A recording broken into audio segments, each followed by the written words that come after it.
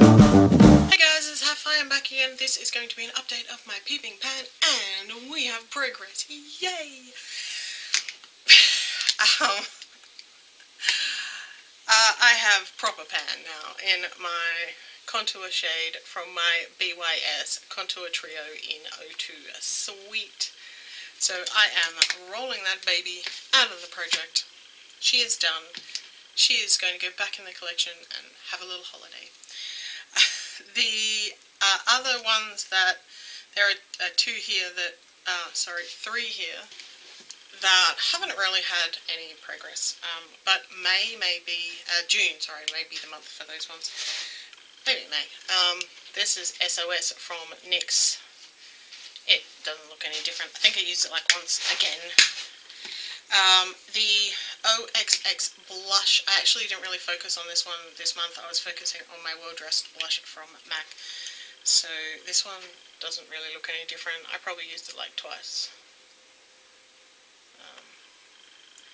I did wear makeup more in April than I have previous months. So, and the Lorac Pro 1, I have champagne in. I didn't grab for that, but I fully expect that in June maybe, or it could be like this month depending on how things go. The ones in here may get a lot more attention. June I am planning on focusing on brown neutral type looks, so they may get more progress. One that I forgot to update last time was the one that I had brought in to replace a bronzer that I got rid of because it didn't work for me, and that is the highlighting, it's called the Summer Shimmer Trio from Bellbox, which is an Australian beauty subscription. It has 3 colours in it, they're all cream. You can see that I've used them. They don't blend very well, particularly this cream coloured one over here. These are actually really shallow. Like the cream one and the purple one, actually I've seen pan on them several times, but then the product moves around. But they are so difficult to work with. They just don't want to blend properly, and it doesn't matter what I do, they just don't want to blend properly. And they sit funny on the skin. You just kind of get like shimmery particles with nothing in between them, like kind of like glitter but not glitter. It's just kind of weird, and I really don't like them. So I'm actually going to declutter this item and get rid of it because I don't like it. It's terrible. So I am going to bring in 2 new products to add to this project.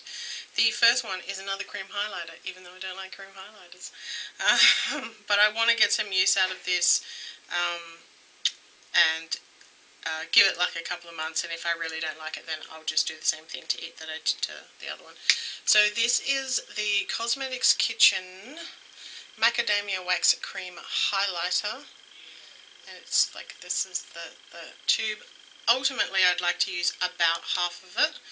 Comes in like a little squeezy thing, and you can see it is quite, let me blend it up. It is very metallic looking. You only really need like a teeny tiny amount. Like that was a small amount, and it's just like I might be able to use it as like an eyeshadow base, I'm not really sure. But yeah, it is full on, like full on. So I don't know how that's going to go. I may well decide that I dislike it enough that it doesn't even last a month. It's just not my favourite type of product. I mean, it probably would be good because my skin's getting drier as I get older, and cream products are good on dry skin, but I just don't like them. And the other thing is actually something I'm going to attempt to use up, even though that's not necessarily the aim of this project. It might be that I get halfway and decide to change it out. We'll see. This is the LA Colors Eyeliner Brow Pencil. It is in Black blackened brown is probably the best way to put it. That is it. Right there.